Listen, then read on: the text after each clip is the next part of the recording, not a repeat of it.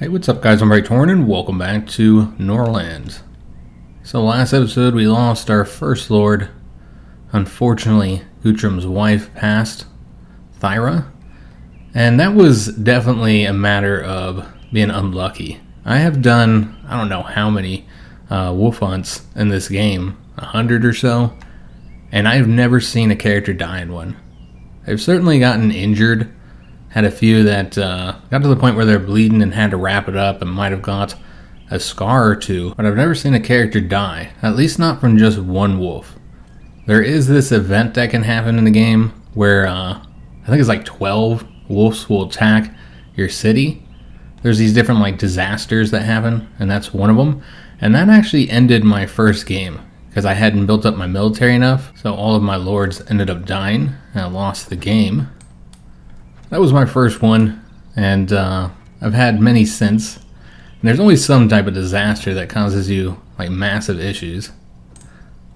But I have learned to account for that one, because you will see the same set of disasters that will happen. They seem like they happen in the same order as well most of the time. We did get our first guest over here. This is Ronan, the King of Lakehold. So kings and other characters will visit your province, and you don't have any control over them, but it's a great way to improve relations with other kings as well as their heirs, so that when the king dies you can have a good relationship with the next ruler. Can cause some issues as well. Sometimes they'll try and like seduce your wife, so it causes lots of drama. But yeah, going back to the hunt, guys, that was definitely a rare occurrence. And somebody has said we should have expected that because she had a combat skill of 3, but I've sent people off to wolf hunts that had combat skills even less. I mean, in fact, in this series, if you remember, Ragnar went on a hunt with his brother Guthrum, and his combat skill is just 1, and he didn't even really get injured. I think he just got like a little cut, which left this scar here. So I guess he got injured, but it wasn't severe. And so yeah, definitely not generally what happens, even when you send low combat skill characters. And she had not just the heavy armor, but she also had a shield. One advantage of having characters visit is that if your own characters have high enough intelligence, you can play them and die in order to take their holy rings. So you'll bet 5 holy rings and whoever wins will get them. But King Ronan here, unfortunately, is broke.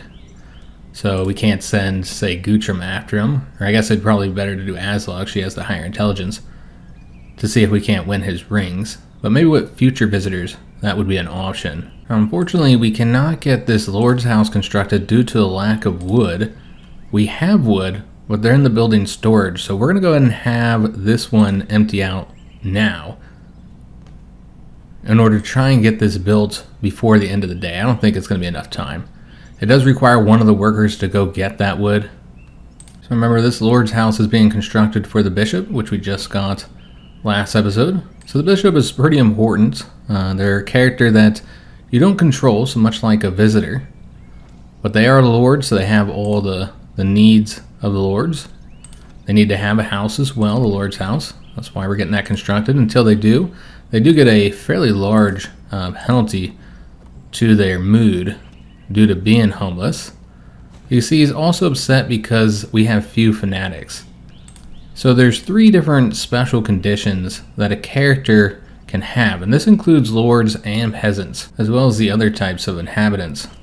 So the first is one that we already have for Aslaug. She is agnostic. So we can see the effects here. She'll have a constant negative thought, which we can take a look at that here. That's a -7. But she's not as heavily impacted by sins, which that's an element that we'll see pop up now, which is one of the many mechanics that I feel is a bit unbalanced, because just telling a cruel joke is considered a sin, and your characters do it all the time, particularly if they have the sarcastic trait. And so they're constantly getting sins, which affects their mood, and also makes the bishop not like them, which is important because the bishop's opinion of your king affects the matriarch's relationship. Again, that has many effects, including what you can purchase from the trader, which we do need to send Guthrum to connect with the trader once he gets over here. But the sins can cause a lot of problems for the mood of your characters. They'll eventually disappear after a certain amount of time, which depends on the particular sin, and for agnostics, they disappear quicker. So that's one of the advantages of having this status, but they are disliked by the bishop. And then it causes problems with fanatics, which is one of the other 3 statuses. So fanatic, everything's basically the opposite of somebody who's agnostic. So they get a positive mood. And also they like pain. So if they're in pain, they'll get a positive mood bonus based on how much pain they're in. So it results in a much better mood. However, if they sin, then it will affect their mood a lot more. So this trader is much worse than some of the other ones we've been dealing with lately. And so this is the one we're going to want to purchase our books from. And we'll probably want to get quite a few since we don't know how good the next trader is going to be. So let's go and get a lot of these basic ones. We're going to get the training ground, the scaffold.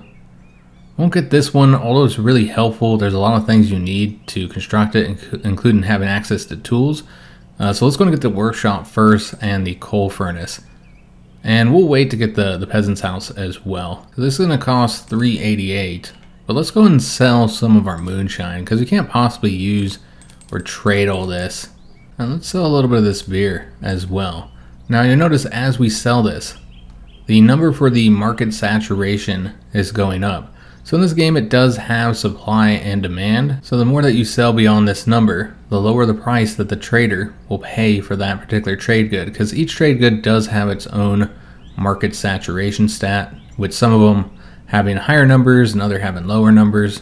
So you could sell quite a bit of rutabaga before you have an issue, but you're not really going to get much for rutabaga because it is such a low price. And so generally it is better with these types of goods to instead turn them into another finished good. So in this case we turn the rutabaga to the moonshine and then sell that finished good instead of the raw good, because it only takes 1 rutabaga to make 1 moonshine. You do have to account for the cost of wages, but remember with wages, if you set your prices right, you should be getting all that money back. The other thing to consider is the temporary price adjustments. So in the case of coal or iron, we can see that the prices are a bit higher. Sometimes that's not really for a reason, just as the temporary price increase, while other times, which we've already been notified of this, it is for a specific reason, and that's the attack on Misthaven, increasing the price of iron. And so basically, like any trading system, you want to sell high and buy low. That should be your goal, so you can optimize how much money you're bringing in, because money is sometimes difficult to manage, particularly when it comes to like the bride prices. As you've seen, those can be very expensive. Now there are ways on the world map besides just trading to earn huge chunks of money. We'll probably take a look at that a bit later in the game. So I was talking about the 3 different statuses, and we left off on fanatics. The number of fanatics that you have is important for your matriarch relationship. So you see we only have 16% fanatics right now, and so we're getting a -3. So the matriarch would prefer that more of our population was highly religious. Of course, the bishop's opinion can really help here. We were just looking at the trade, and I didn't show the fact that some of the items... We'll actually go talk. He's eating right now, so I'll let him finish eating. But yeah, some of the items you might have noticed that they're red. That's because we don't have a high enough opinion with the matriarch in order to purchase those. And the bishop's opinion is pretty helpful here if you can get the bishop to like you. As of right now, he's happy that we have a sufficient number of temples for our population, but apparently we're a sinner already. I'm guessing, yep, it's a joke. This particular sin doesn't impact our mood that much. It'd be more so if we were a fanatic. However, the bishop and any other fanatics are not going to be happy about it, which we can take a look at the bishop here. Of course, he's unhappy because he's homeless. Hopefully we'll get that fixed tomorrow. It's also being neglected by Guthrum. He is an ascetic. Because he's been a fanatic for a long time, he does not experience thoughts of lack or excess of rings, so he doesn't care about the rings, which I think the bishop just hands over all the rings to the church anyway, because he'll be getting a lot of rings, you know, if we sin. The other way, besides just letting the sin disappear, which you can see this one is going to last for 89.2 hours. The other way to get rid of the sin is to confess to the bishop. And how expensive this is going to cost you in holy rings depends on the particular sin. So the cruel joke is, I think, the lowest level sin, and so it's not very expensive. But considering the frequency that characters tell cruel jokes, you can see how this could become an issue, particularly for a fanatic. This could be very costly since it impacts their opinion so much. There's other options available as well. So if the matriarch's relationship with the king is greater than 25, you can get a blessing. That's pretty helpful. You can beg for forgiveness, but we don't need forgiveness. You can also do a divorce through here, and you can console the character if they need comforting. And so those are the unique actions you can do with the bishop. Let's go back to Radomir, which maybe we might change his name. Yeah, I think we're going to change his name. Let's go back to his traits. So he has the forecaster talent. That'd be helpful if he got trade up, but yeah, I don't know if that would actually impact us because, again, he's not like a normal lord that we can't give orders to. Let's take a look at our economic report real quick. So we're still doing pretty good, selling a lot more goods than the wages that we're paying. And we're going to name him Odin, since he has such high intelligence and teaching skill here. He's also a gambling addict, so he'll get different mood opinions based on how often he plays dice. He's reckless, and then he's got his culture. So we have agnostic and fanatics, and then the third condition is a loyalist, which I don't think we have any loyalists just yet. Often one of your lords will become a loyalist, sometimes your spouse, sometimes your sibling. But loyalists are really helpful for the peasants because they get a 30% increase in production. And so you want to have as many loyalists as possible. And the best way to get loyalists is just ensure that your peasants are happy. Same thing with your lords. If they have very good loyalty, as you'd expect, that would impact their ability or the chance that they become a loyalist, which currently Guthrum's at 60, while our wife is at 65. Once we start rewarding them with some of these rings, then we'll see that go up a lot, and maybe we can get one of them to be a loyalist to us. Another really helpful bonus for having loyalists is that you can recruit them into your military without any negative penalties, which, we haven't started up the soldier stuff just yet, so you don't really know how any of that works, but that should be maybe today or tomorrow, because I'm going to get that built today. Just going to wait till it gets to daylight here, and then we'll go ahead and get these set up to construct, because we do have the required wood and iron. So let's going to get that constructed now. We're going to want this somewhat close. I mean, I say close, it's not close, but closer to the exit, since that's where we're going to be sending our army most often. Now, this is kind of in the way here, and we're going to be moving that. I might move that now. Yeah, we do have the spare wood, so I was going to move it over to here, so it'll be closer to the trees. And then we could also get another dormitory constructed. So we're going to construct that right there, and then we'll put the barracks right here. I'm trying to make it so that the buildings line up rather than necessarily the rectangles for the build space. So I think this looks a little bit better putting right here. So yeah, I was going to construct that there. So yeah, we'll work on both of these. We have plenty of wood to do 2 of these, but that's going to be it. Should have moved this a little further over just for the future, like maybe over here, but too late now. I don't really want to spend the additional wood to move it again. So Guthrum is currently inspired, increasing all his skills by 5. So now would be a good day to have him do some learning, which we need to get that set up for all of our characters anyway, since we have new books available. Now you see that 2 of our characters did get some knowledge that we didn't specifically research. So Ragnar has captives. Normally armies with captives move 50% slower than without them. This knowledge removes this penalty. So when Ragnar takes captives, he can move at the regular speed on the world map. And then Aslaug, she's got the intimidation of tramps. Vagabonds intimidated by executioners will be afraid to commit crimes for 2 days instead of 1. This is part of the criminal system that we haven't had to interact with just yet. Yeah, these knowledge that we gained, there's 2 possibilities how we got that. Most likely is that they're insights. So if we take a look at our intelligence here, it impacts the likelihood of having an insight, which this happens rarely while giving instructions at a production building, provided that the character is happy. You can also get insights as a result of a strong nervous breakdown. And so that's probably where we got that knowledge, is from insight. There's also the chance that we got it from wise talk. This is where one character shares knowledge that they have with another character during a conversation.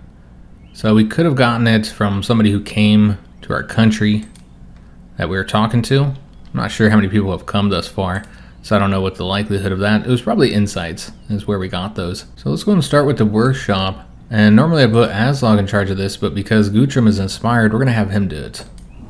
So he'll work on that. And then we're going to have Ragnar do the training ground. Try and get his intelligence up. And then the coal furnace, we'll have Aslaug research that. So all of them will be researching something today.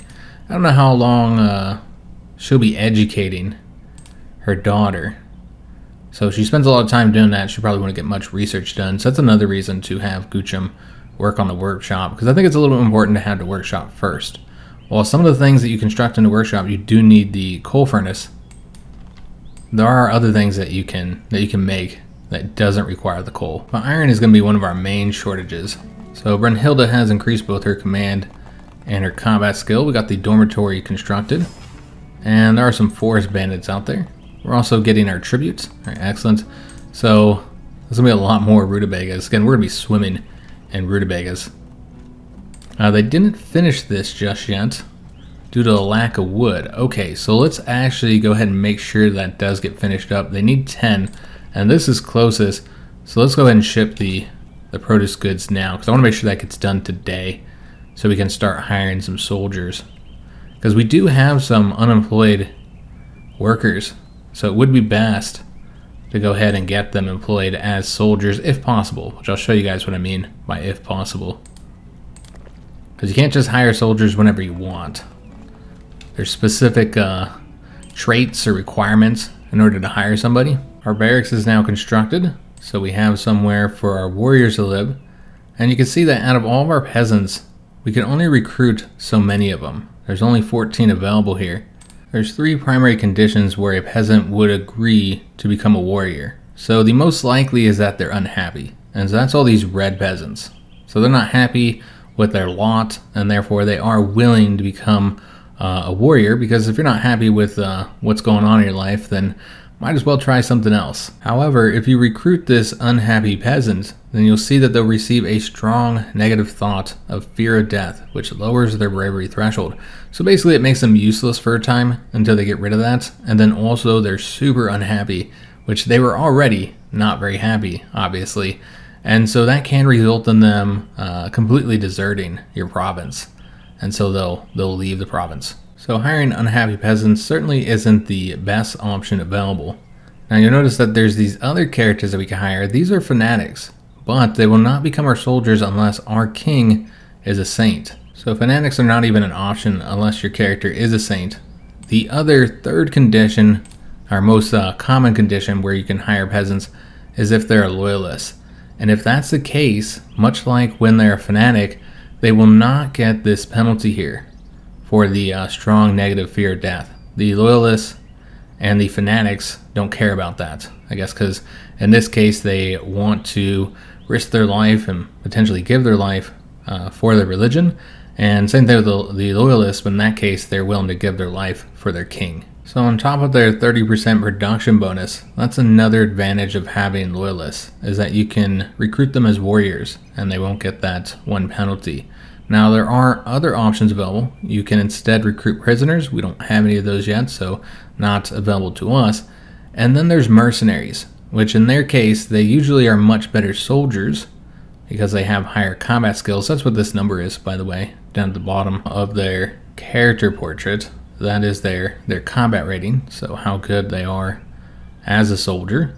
So these guys are generally better as soldiers as you'd expect, but they do cost money, and how much they cost is based off that combat rating. So these characters here with the 15 combat rating are going to be quite a bit more expensive than, say, this character here who just has a combat rating of 4. Unlike peasants or prisoners, mercenaries are not recruited immediately. It takes them a day or two to reach your settlement.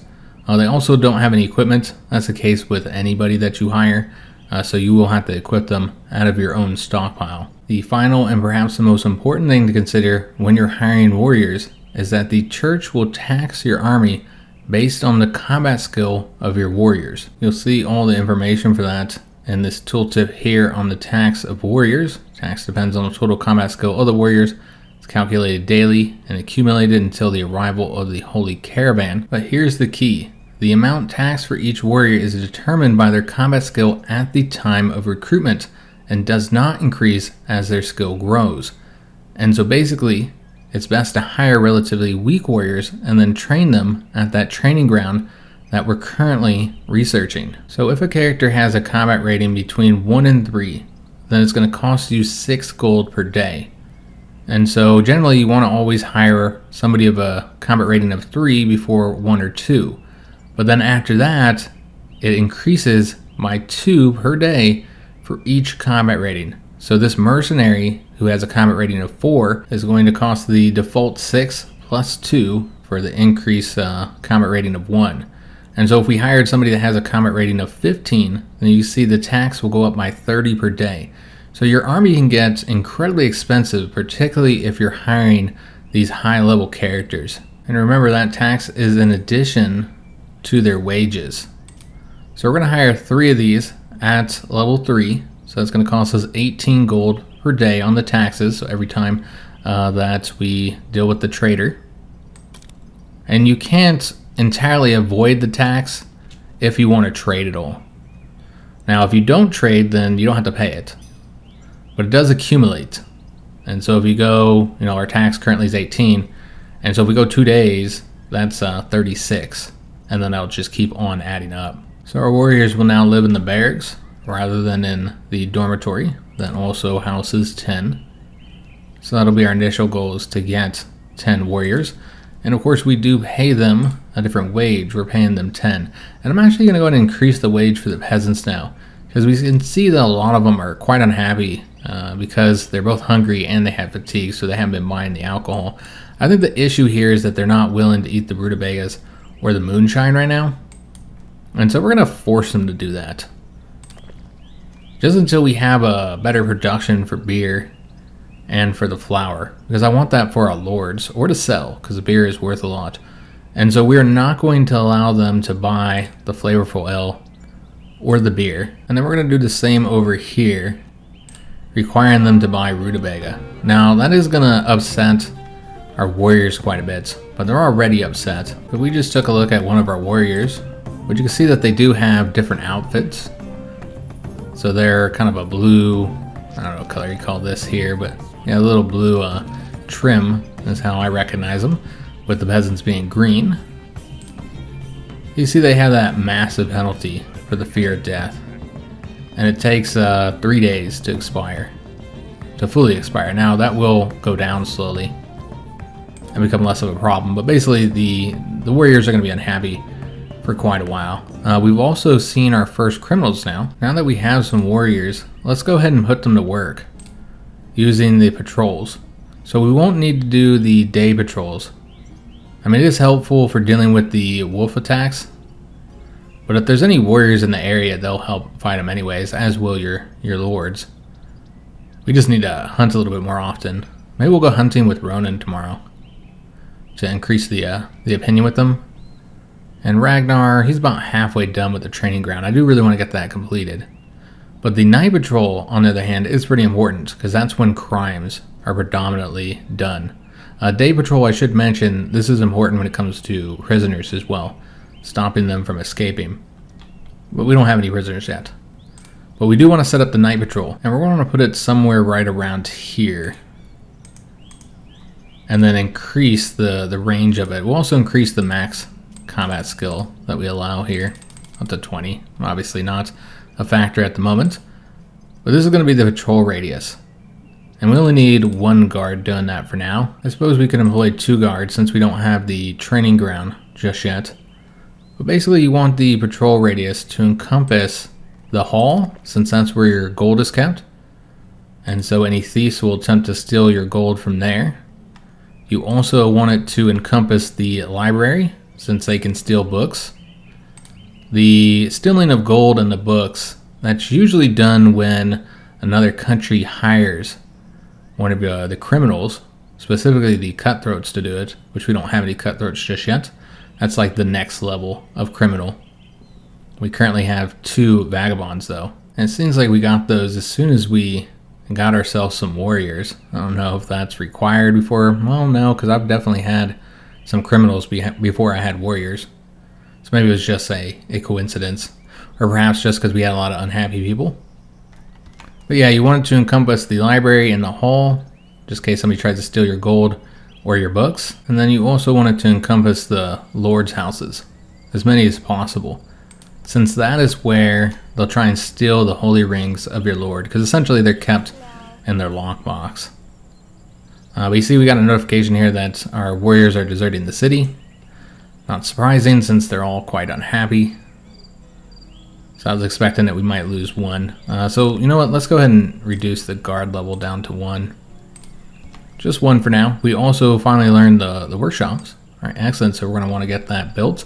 But first let's set them up to researching the scaffold next, since we now have an issue with criminals. So let's go and set that workshop up to construct now. And we're probably just going to place that right here, if we can fit it. And it looks like that would work. Yeah, we'll put it right there. Now eventually we do want to get the pathways put everywhere, but you see how expensive those are. We can place a few more just to speed up movement, at least over to the temple. So build them out like so. But you can see how having 3 tiles worth of pathway is pretty expensive. We got our economic reports, and this time we did not sell enough goods to pay our wages, and that is because I made that adjustment here, forcing them to buy the rutabaga and the moonshine. That's just a temporary one. We'll change it back because we actually really want our warriors to be able to purchase the other goods. What we could do is limit how many are purchased each day. So maybe make it's like 10 flour, maybe like 15 beer per day, and then hope that our warriors are the ones who purchase that, just until we're able to construct another market, another tavern. Because what you generally want to do is have a separate one for your warriors, so that you can specify that they're the ones that are able to purchase the beer. So you can see here we can check who's allowed to purchase from here. So yeah, eventually we would want to get our own market and tavern for the warriors. Maybe place that over here somewhere. And that way we can make sure that they're buying the beer, or getting access to the beer and the flour first, just until we have enough of it being produced for all of our people, including our lords. So I want to make sure that they get that. I don't want them eating the rutabagas or drinking the moonshine. Alright, so it's a new day. Aslaug has not woken up, so she is not participating in the morning service. She spent too long studying the coal furnace, went to bed too late. And we have now seen that the desire system has just started up. So we'll take a look at all of our characters' desires. Ragnar desires intimacy. So he'd like to have a date with Aslaug, preferably. But if that can't happen, he'll find other means to satisfy it. So hopefully they'll have a date tonight. It's been a while since they've had one. So both of them have the need for it. Guthrum also wants intimacy, and unfortunately his wife is dead, so not an option for him. While Aslaug very specifically desires a reward. She feels undervalued and dreams of receiving a reward for their king. From their king. And so that's what I was saving these holy rings for, as for once the desire system unlocked. And so now we will grant them out. He just needs to keep 25 in order to keep this very many rings, the plus 14. So yeah, we'll grant Aslaug 5, and that'll get her up to 16, and she'll get that positive boost there. And so, do we want to do that now? We'll wait until she wakes up. That also allows Ragnar to continue studying the training ground, which I really want him to get that completed so we can get it constructed. Though we do not yet have the iron. Ragnar's intelligence did just increase up to 8. Alright, excellent. And we also completed the workshop, so we need to assign Guthrum to take care of that for us. This can construct tools, bows, and daggers. So basically the weapons we need for our soldiers. And we'll take a look at the production for that as well. So 2 of these we can't even construct yet, because for tools we need to have access to coal. We can still set this up. And bows, we need to have access to tools. Now daggers we can construct, it just requires iron. However, we want to use our iron for other things at the moment, so I'm not going to set them to make any daggers. So basically, they won't really have any use just yet. And so we might not even want to assign a worker or have Guthrum do the instructions, since we have the problem with iron. So let's go and pull the worker out of that and just kind of put the building to sleep. Because yeah, I really want to get the training grounds constructed, and that requires a significant amount of iron. So I probably shouldn't have constructed this just yet, because what we really need to do is get the wood available to improve our mine. That'll also increase the amount that we're able to mine. You can see that we only have a reserve of 100, and after that we won't be able to get any more iron out of it. But every time you upgrade it, not only does it get the production bonus and another worker, so you get the iron quicker, but it also adds another 100 iron that you can get from it. So we did get the training ground. So to show you guys just how much iron this is going to require, it's 20. And so it's going to take us a while to get that. We also have some world events. There's a bride to be married off in Treewood, and also some forest bandits are hiring. So Treewood was who we did the marriage with last time. This is Mata. She's 18, so quite young, and she's decent enough. Not as good as his former wife, also not going to bring us many items here. But he does need a spouse. I just don't really want to pay again. This one is cheaper at 578. But yeah, I'm not really looking forward to having to pay again, but it probably is the best option for Guthrum to have a spouse. So maybe we'll go ahead and do that. Yeah, I think we'll go ahead and pay, guys. Again, the items we got are really worth far more than what we paid on the bride price, particularly the holy rings. Guthrum's management just got to 13, which I did want to assign Aslaug over to here, because Guthrum's doing quite a bit, particularly once we start having him work on the workshop here. Perhaps we're going to stop him from studying that and have somebody else do it. Yeah, let's stop him.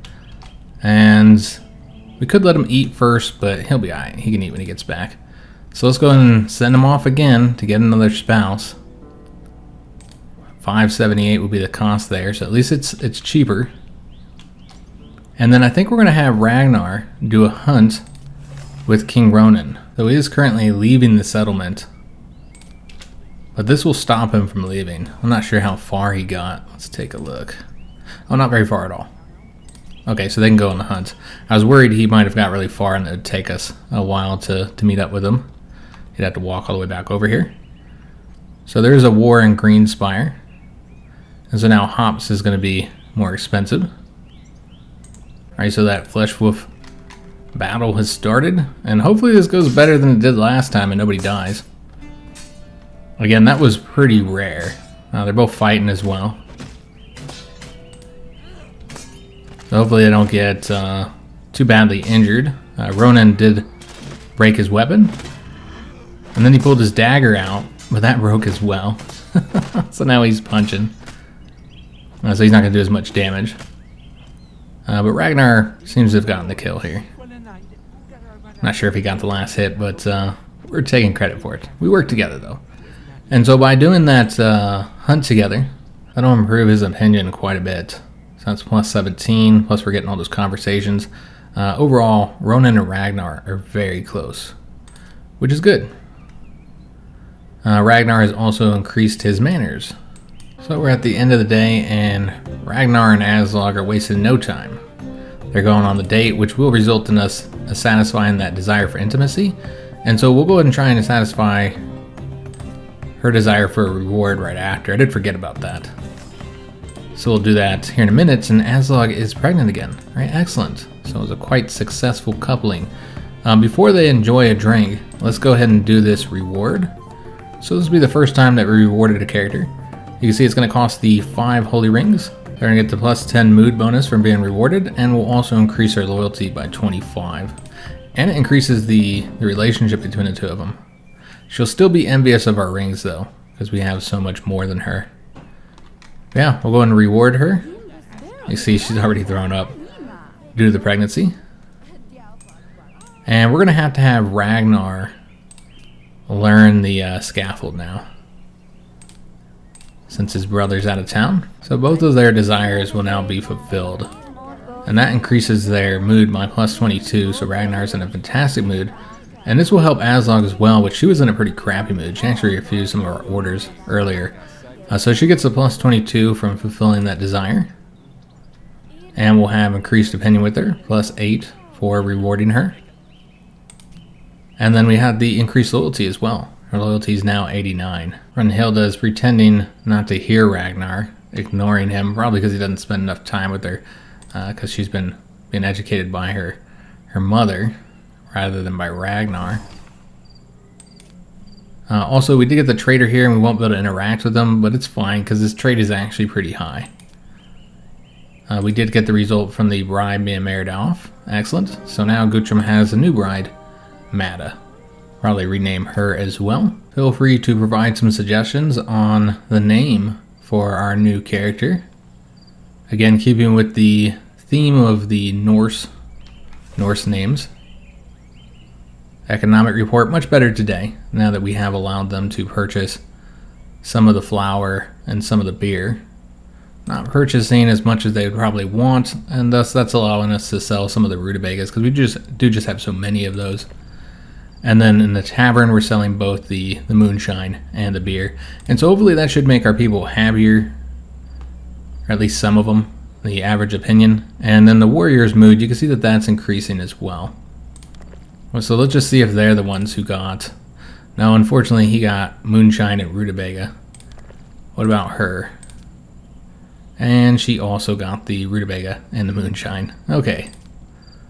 They don't have much money, so they wouldn't have been able to get both, but I was hoping they'd get at least one of those. And he was not able to get there quick enough, because he does have the money. He just wasn't able to purchase it based on the limited supplies that we provided. So we could always increase the number that we're allowing them to purchase. But again, until we have two separate ones for the warriors and the peasants, we'll be a bit limited here on controlling who buys those. So we actually have some problems with our vagabonds here, the criminals. They've attacked, or at least tried to steal, and then got attacked by some of our peasants. So this one's dead. Or, let me take that back, he's just unconscious. They didn't kill him. But this one is dead. So these are two bandits, and what's nice is that we get access to their daggers. So our characters can use that as a backup weapon. Ragnar already has one from the death of his sister-in-law, but our other characters can get access to those. Mata actually has one now. And once they're all equipped with daggers, then our soldiers will be able to use those, which they're not great weapons, but they're better than using your hands. And any weapons you have in your inventory can also be used by your soldiers when they're doing patrols. We also finished that trade, so continuing to sell the moonshine to get just a little extra income. And we're getting more than we'd get selling the moonshine to the church. But overall, we need some more trade agreements if we want to bring in a lot more money. So the wedding ceremony will be taking place today. Our brother and his new wife, his second wife, have returned. They're already dressed up for the wedding. So we're going to need to construct another lord's house for our sister-in-law. But first, let me go ahead and upgrade this mine. It's going to cost 80 wood. And we're going to prioritize that as well. Make sure that gets done. And that leaves us with 59 wood, so that we can construct the Lord's house. And that will require 5 of our iron, unfortunately. But we would not be able to construct the training grounds right now anyways. So yeah, let's go ahead and get that built so that she has a home, because otherwise she's going to get that huge hit to her happiness. Everybody is in the morning service today, so going to get that nice mood bonus. And then they'll also be doing the wedding a little bit later, which they should have a more organized wedding since we have the temple. We have a bishop as well.